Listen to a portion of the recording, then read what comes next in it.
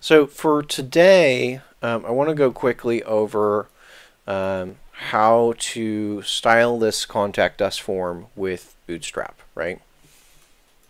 So if we remember, so if you would, please pull this project up.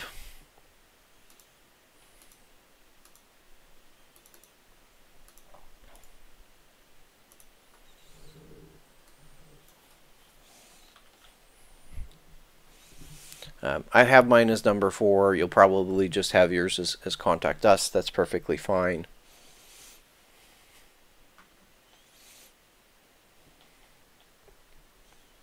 So question, what's the first thing I need to do to get this converted over to Bootstrap? The Bootstrap CD. Yeah, the CSS for the Bootstrap. Okay, the CSS for the Bootstrap. Where can I get that? Getbootstrap.com. Okay, so let's go out there, get bootstrap.com, and let's go download it. Again, I could do this as a CDN. I could do this as download. Either one is really fine, but I'm going to go ahead and do this as a download. So go up here, download. We'll want the compiled files. If you go get the source files as they're listing here, those are the original file. Those are going to be in SAS, right? So those you'd need to have SAS set up to use. So we're going to use what we call the compiled ones here. Okay, so I'm going to hit download.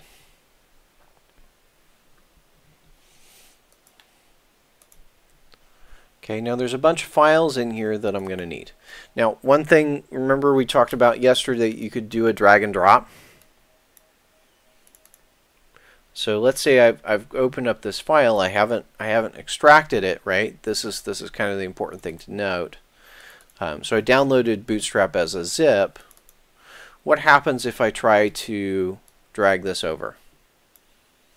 Notice that nothing happens. You see that? You have to unzip the folder. Yeah, so I do have to remember to unzip it because the drag and drop doesn't work if it's coming from a zip. As to why that's not supported, don't ask me.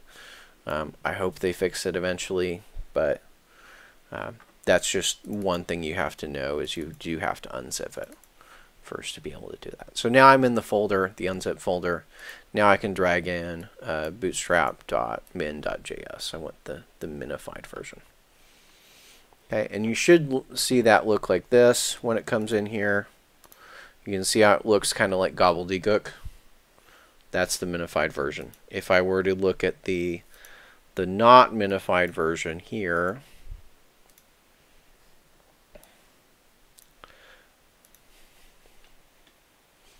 you'll see how it's got comments and it's quite a bit more readable, but it's also a bigger file. So what we want is that minified version. Okay, so I've got that minified Bootstrap. I've got the JavaScript. I also need to create a folder for my CSS.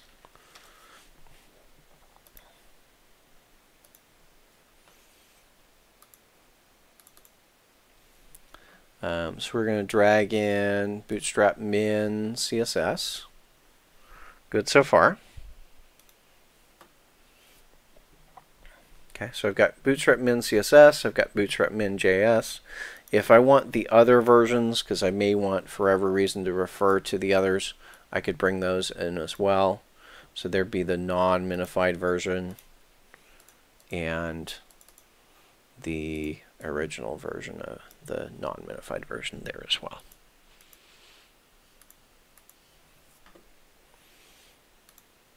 But I want to make sure that I'm using the minified versions. Okay, so I've got my CSS files and I've got my JavaScript files. Is everybody there at the same point? Yep. Okay. So where do I need to add my CSS? Where do I add that Bootstrap CSS file?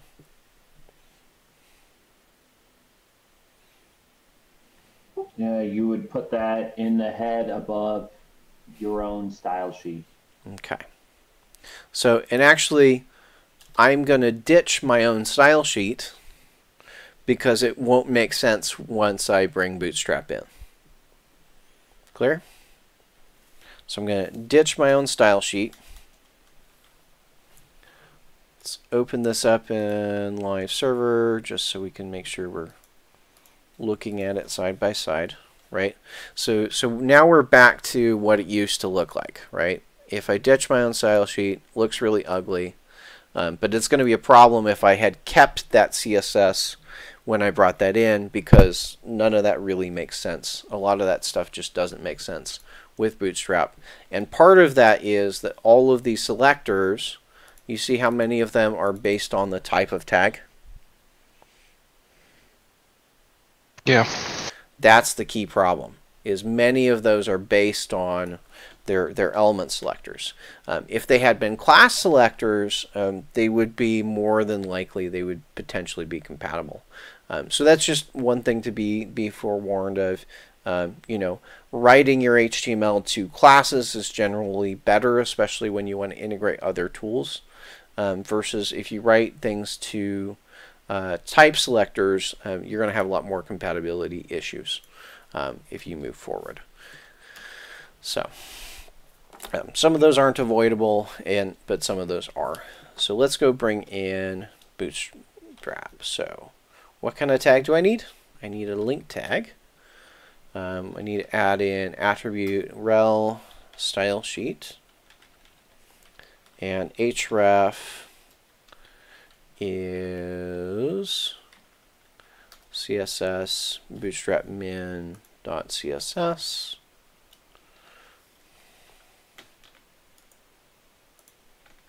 So that's what I need to do to bring in Bootstrap, and you can see immediately that it's changed a few things. Namely, it's changed the default font and a few other, you know, minor tweaks to the layout. But to actually get it to look good, I do need to go do some more work. Now, if you're bringing this in from the CDN, are those the only two properties you need to set, rel and href? No, what you also need cross origin and something else. Cross origin and something else. Why is that? Why do I need those settings? It's so that if someone downloads something to the main server, it doesn't break everything on your end as well. So that's the hash. What's cross origin for?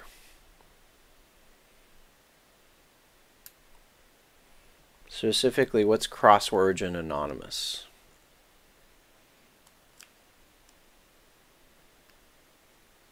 Anybody remember? Doesn't tell it not to include any login credentials. It says not to send the login credentials. Right. So it doesn't send any cookies or login credentials to the website it's downloading things from. So anytime you have resources that are coming from a CDN, you need to make sure that you include both of those properties. It's critical that both of those properties are included if you're pulling it from a CDN for security purposes. So it's hacker protection. It's hacker protection. That's not a big deal if they're resources you're hosting yourself, but it is a big deal if it's resources somebody else is hosting.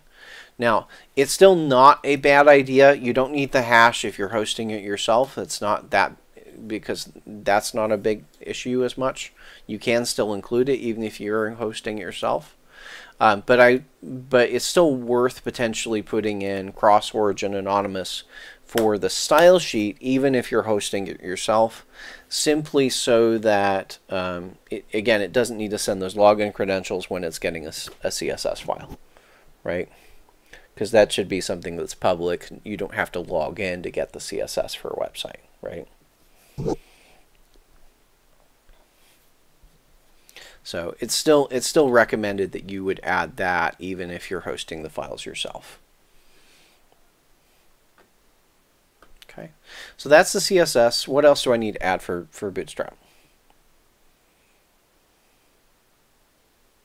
JavaScript, right? Yep, so I need to add the JavaScript. And where do I need to add it in this order of things? Do I add it first, before the jQuery? Do I add it after the jQuery? Do I add it before or after the contact? jQuery. Before jQuery? The JavaScript, yeah.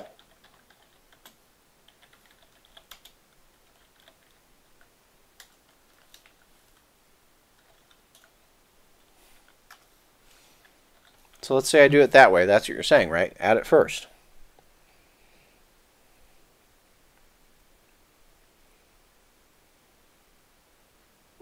Right. But does the order here matter? Does Bootstrap depend on something?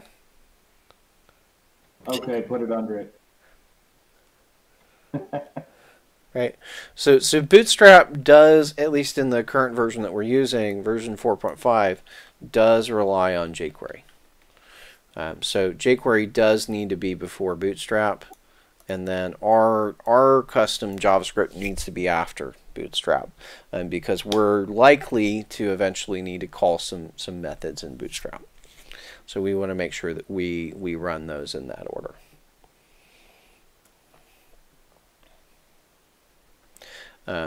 Popper is also one that you generally want to add. It does depend a little bit on what you're building. So Popper is not used for everything in jQuery. Popper kind of creates these tooltips, is what it originally is designed for. So you need it for one of two things. If you're using any sort of the tooltip bits in Bootstrap, or if you're using modals specifically, then you do need Popper. But if you're not using either of those two things, then you don't have to bring in Popper. So it kind of depends on what you're building. So some features rely on Popper, some features don't. A lot of features don't. Okay. So if I'm working my way from the top to bottom, okay. So the first thing I would want to do to bootstrapify my form is I'm going to add class form to the form first. That's what I would do first. Okay. Is everybody with me? Yeah. Have I lost anybody yet? Okay. So we're going to add class form to the form tag. Beneath that, the next thing I need to do is I need to actually group all of the sets of like labels and inputs. Also, if you have error inputs, they'd also need to go into that same group. So here I'm going to add a div, or I think I can do, what was it, div dot form group. I think we'll give me a, yeah, that's what I want. Div dot form dash group will give me the tag with the class. So I need to put these into each of these sets, each of these groups of controls, into a form group. Okay, and that will then, as you see, it will start to break them up into groups so that they're arranged vertically. The other thing I need to do in there, the other thing I might do in there is quickly add a div for the error boxes, right? So if I potentially wanted to put an error under the field, I would need some sort of placeholder for that. What's up, Evan? I was just trying to private message you, but I jumped into your stream anyway, so hey, Hey, everybody. Hi. Hey, Mr. G. how's it going? Good. I was just talking with Shannon based on what we talked about earlier, so just had an update for you. Okay. Yeah, so I'll just shoot you a message, and you can respond later. Sorry to interrupt. No problem. Talk to you later. Okay. Hi and bye, everybody. Hey. Hi, bye. Hi, bye. Hi, bye. So I might want to add some sort of error message placeholder for if I do want to show an error message with each field. And that I would need to make sure it goes into each of the form groups. So I want to go through each of these controls and add that form group.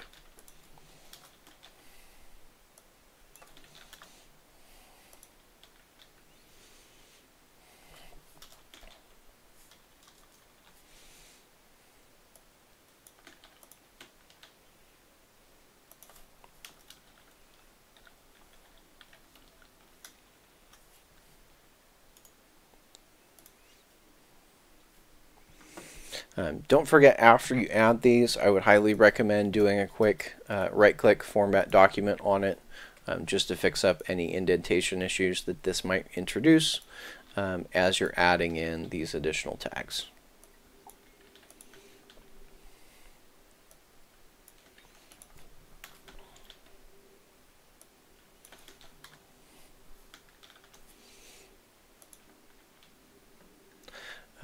So format document.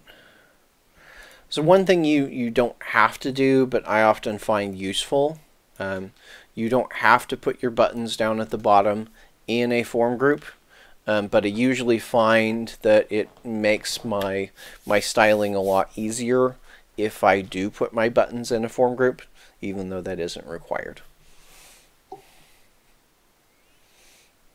Also makes it usually easier to read and work with.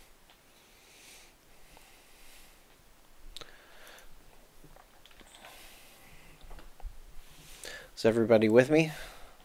Is anybody still typing? I am.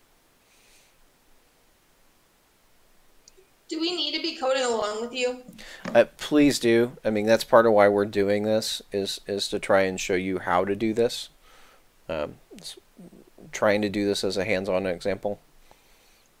It's just very hard to do on one laptop for me to switch back and forth. Okay. Well, I guess that's true. Yeah, if you're only having one screen. Do you want me to code along with you as we're going, or do you just want me to watch? Because then just watch. I didn't think about that, and that's my fault. If you only have one screen, yeah, that might be an issue. So. Right. Okay, so that's how we're going to convert that. We'll need to put everything into groups, and so once we kind of look at, if you look at how that is in the browser right now, you'll see rather than it kind of running all along on one line, you see what that form group's done. It's gone ahead and laid everything out, so at least it's vertically grouped together.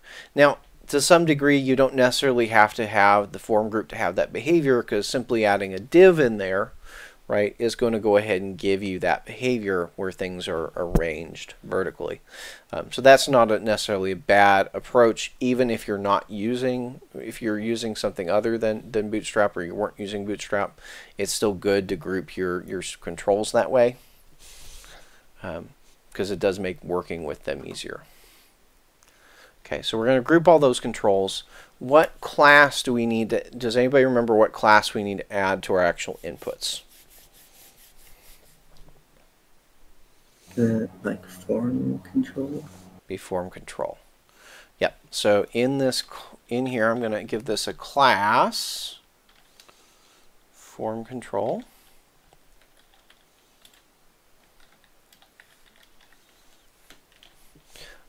There's enough properties there that if I format, I would expect it to drop down, but I guess it hasn't.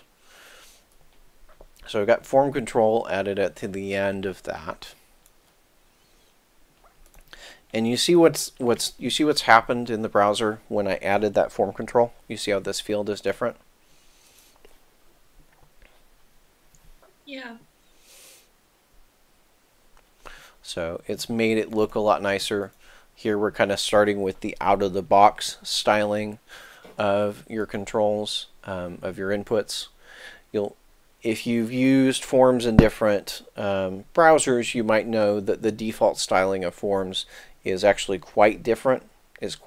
Between browser to browser. So this takes care of eliminating a lot of those differences, so your forms look the same way regardless of what browser the user uses. So definitely make sure that you mark all of your inputs with that form control class. So I'm going to go do that on all of these. I don't know if you like to do it, but you could put on word wrap. That way it just falls down when it runs off the screen. If you go to settings. I don't do that simply for the reason that it makes it look different than what it actually is. It makes it look like there's a break there when there isn't a break. And that tends to be a problem. Does that make sense? Yeah. So, because sometimes your white space does matter. So I'd rather have it be the same way that the code is originally. Now, I might have missed this, but form group is like something we want to put around our forms all the time, right? Yep, absolutely. So every form you're going to add form group for each of those, and then form control, you want to make sure you add that on each of your controls. I want to start a political group called White Space Matters. This guy. So those are that's kind of your starting point, right? Now, one question, should I add form control to my buttons?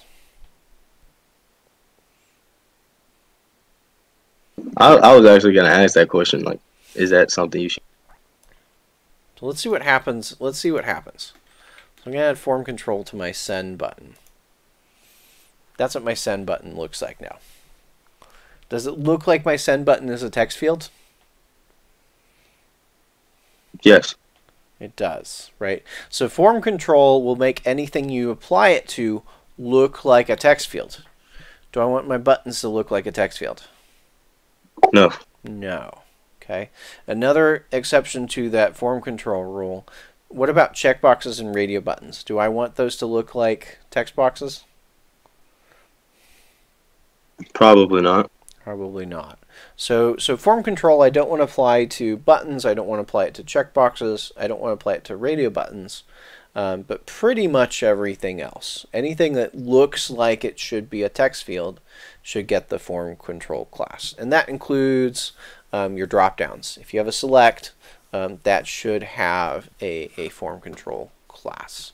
Now, given that, the classes that I do need to add to the buttons are BTN and then the color of the button.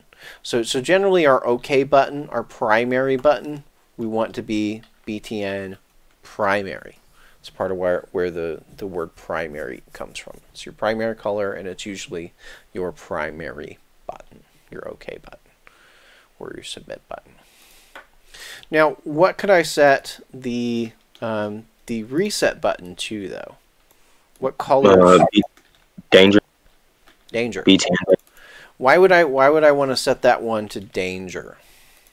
Because red means dead, and if they're like entering stuff into the thing and they want to reset the page, like all their stuff is basically just gone. That's if they mess up.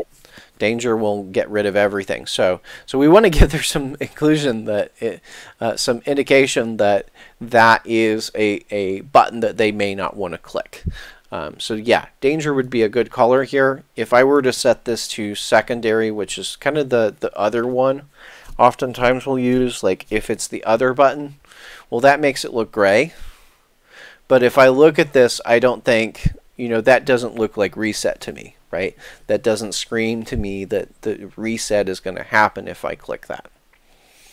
You with me? Mr. Smith, what's up with the primary and secondary? Why not just have it be button blue? I mean, what were they after? Just standardization across all websites? So you can change the primary color. That's why. You can change the primary color. In SAS. In SAS.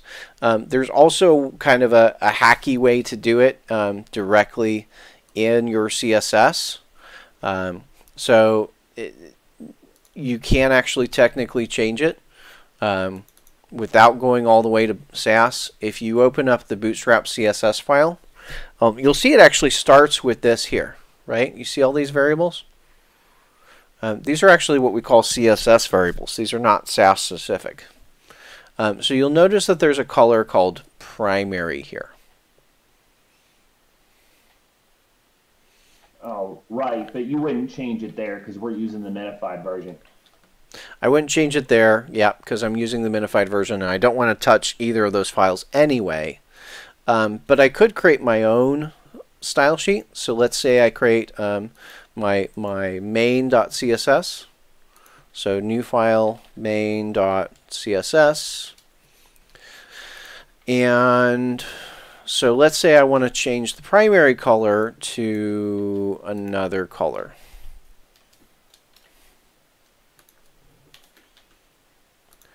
What color should I use for my primary color? Somebody give me a different color other than blue. Purple. Purple. Okay. Magenta.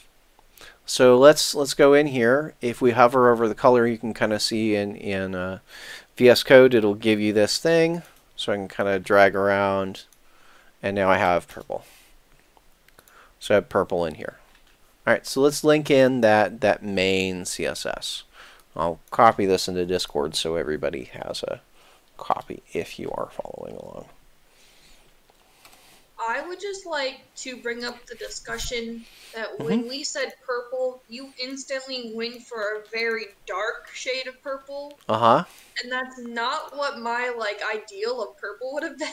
Then like this one? No, I mean in the middle. Like you went dark. I was thinking like Barney kind of maybe colored. Yeah.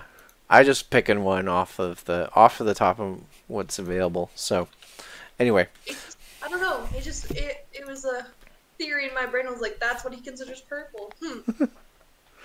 So you can the right way generally if you want to get really into the weeds and mess with Bootstrap. Oftentimes you want to get into and change the Sass, but a lot of these things you can actually just quickly change by just overriding some of these variables.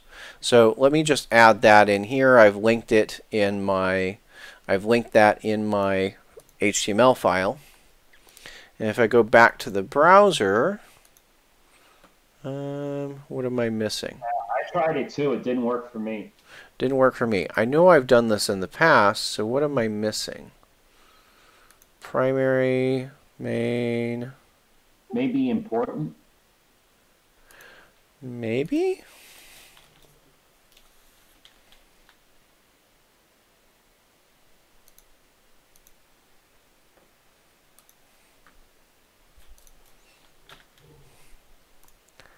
Is it linking it in? So let's go, let me hit F12 on this. Failed to load resource, favicon not found. So it didn't say that it failed to load it. It's linking a CSS, main CSS. What did I do? What did I do wrong?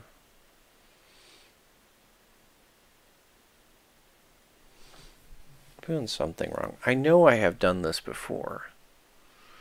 Exactly that, and even without the important. I don't know why. Why is it not working this time? I've got them in the right order. What happens if I change the order?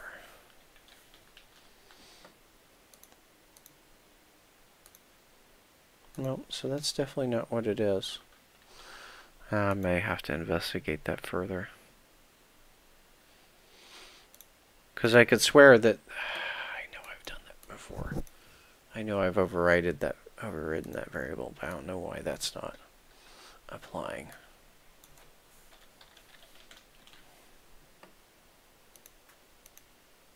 Yeah. Okay, well, besides the point, I'll have to maybe look into that deeper as to why that's not working, but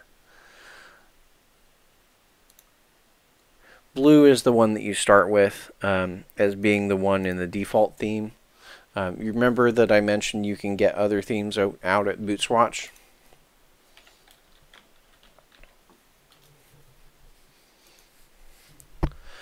So these are all customized, and some of these have blue as the primary, but not all of them. So for instance, here you can see this one's got a red as the primary. This one, Lux, has got a black as their primary, etc. This one does have a purple. So you can change that to be a different color. It's just blue by default. Quick question. Mm-hmm. Can I go to the bathroom, please? Absolutely. Bruh. Thanks. I don't know what I would do to stop you. Why was that the most perfect bruh, though? Like, who said that? What was that?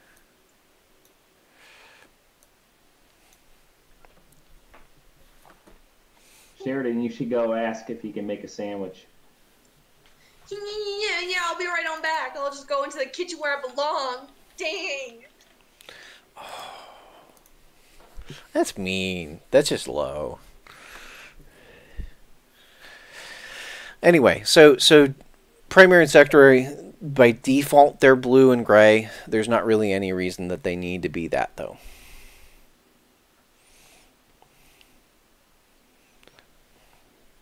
That's just what they have picked as the default.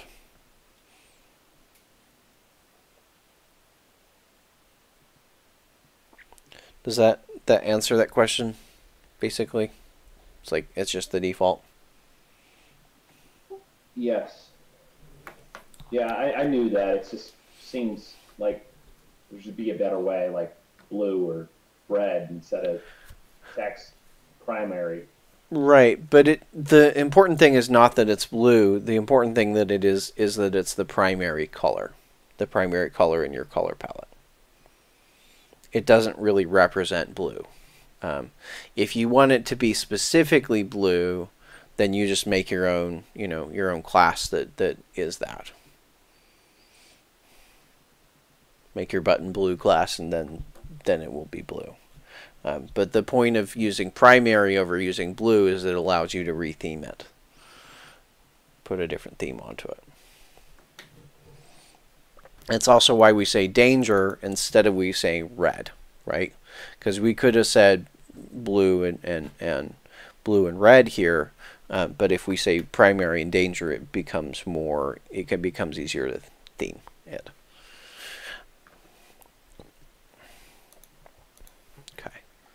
Mr. I just had a little minor question about. Yep. I don't know if I download everything as all the links and everything. I was keeping up, but do you link the Bootstrap CSS and the Bootstrap.min CSS, or just one? Just one. Absolutely don't link both. Now the min CSS it's the same thing. You just put the Bootstrap CSS to show us stuff, I guess. Yeah, it's the same thing. So we're going to use the minified version. The only difference between the two is one is the minified is a smaller file versus the unminified is a bigger file. But they both have the same text in them.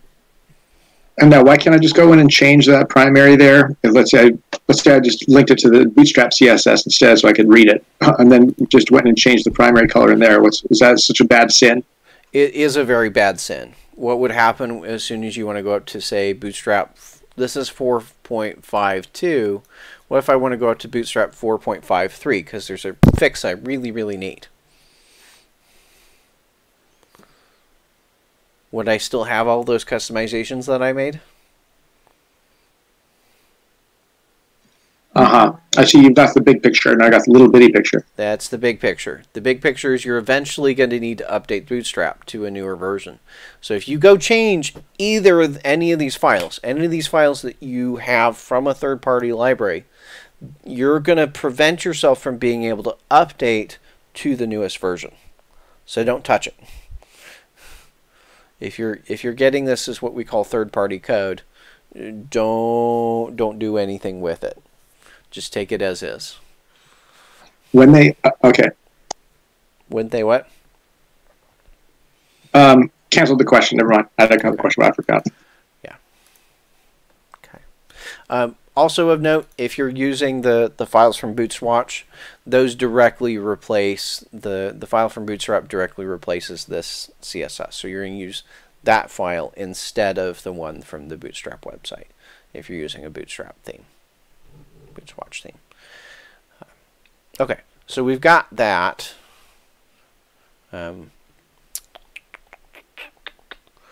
What else is remaining? Okay, so we've got all the forms laid out, and it looks fine. It looks okay as far as mobile would be concerned. What might I want to do to make this work better on desktop?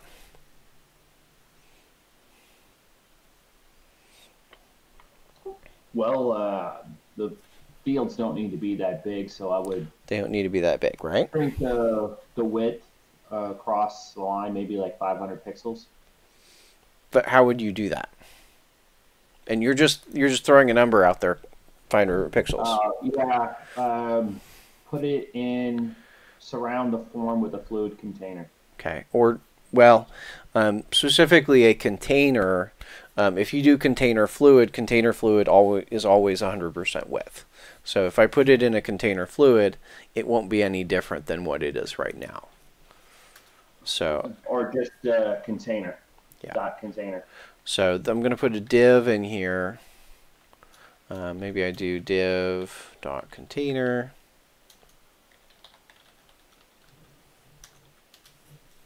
And I don't know what. Oh, I'll just have to write it out. Div class container. That's what I want to put here, and I'm going to put the ending tag all the way after the form, but before my scripts. Format. So putting in that container is going to mean that it's not always the full width of the page. It's going to dynamically change it based on the size of the viewport to only fill up part of the page. And you can see it's centered now. Any questions?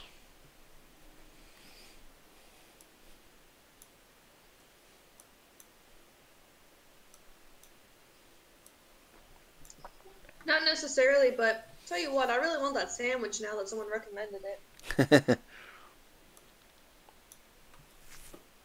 And you can also see now on the smaller screen size how containers also given it a little bit of padding on a little bit of margin padding on the outside between the actual fields and the edge. Okay. Now, is this a complete form? Does the user know, if they're looking at this page, what the purpose of this form is? There's no title. There's no title, right? So we need to make sure that we have one at the top. Because there's not one currently, I can just make that an H1. I'm going to go ahead and put that inside of the form. So H1 here, and make that contact us.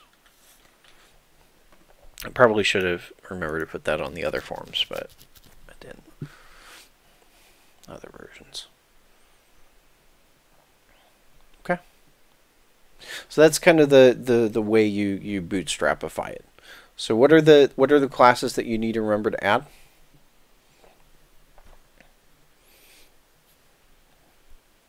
Container and form control. Container, form control, what else?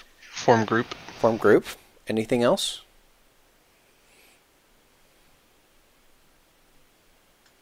A title? Button classes, then the colors. Mm-hmm. Yep, so the button classes. So that's how I'm going to switch that over to Bootstrap. Okay. I think that's a good point to leave that off here. And I think let you guys get back to lab work. Are there any questions or things that you need for the login or the register forms?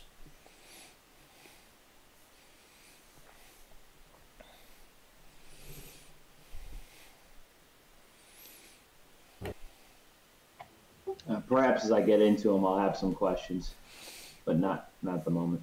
Okay. Vincent, you had a question? No, I was just gonna say no. I guess no, because nobody's talking. I'll be honest, I don't really know what the form group class accomplishes. So it groups the controls together. The biggest one that it comes into is if I switch this, you see I've got it as form right now on the actual form tag. If I switch this to form inline, watch how all of this changes. So form inline, kind of the attempt is to try to get it to all appear horizontal. But the form group keeps those groups of things together if you have a horizontal form. Part of the thing that lets you do, remember going back to the whole point of having this stuff in here makes it easier to theme. So by having the form groups in there, I now have something I can target with CSS. Okay, I guess a form group. So, because here we put a little form group div around each item. Yep. But really, I would, like, if it were me, I would put full name and email address together in a group. Yeah, and maybe zip code and subject in a group or something. You know, like you would group different controls together, different inputs. No. No. The expectation is the form group needs to be around each pair of like label and each label and field. Oh, label and field is a group. Oh, label and field okay. is a group. Label and a field is a group. So, like, what if I had an address where I wanted the guy's street address and city and zip code? Wouldn't that all be a big form group of 3 things? No, you would put that in a field set. A field set is not the same thing as a form group. Right. Form group is to just group the pair of label plus, basically label plus field plus error message. These are the 3 things that go in there. So if I have first name, that's one group. Second name is another group. That's one of those things that did take me a while to kind of work through the Bootstrap the documentation to understand what they meant by it. And as it turns out, it kind of has to be that way. Because I had taken that approach for a while of first name and last name. Well, those can be in the same group. As it turns out, it doesn't really work that way, nor is it intended to be that way. Okay. All right. Now, is the error that I see there? You have an error thing. Should we make our results box under each input? Generally speaking, that's good. Generally speaking, that's good. If you look at the actual Bootstrap documentation, you'll see that there is some stuff about how to actually do error message, because they do have some support for that. So error is just kind of a class I'm making up in this case, but there is actually a Bootstrap class for that. Okay, so you just put that in there as a kind of a convention to make sure your form group was complete. Yeah, to just give you an example, it's like, well, it's actually going to have those 3 things normally.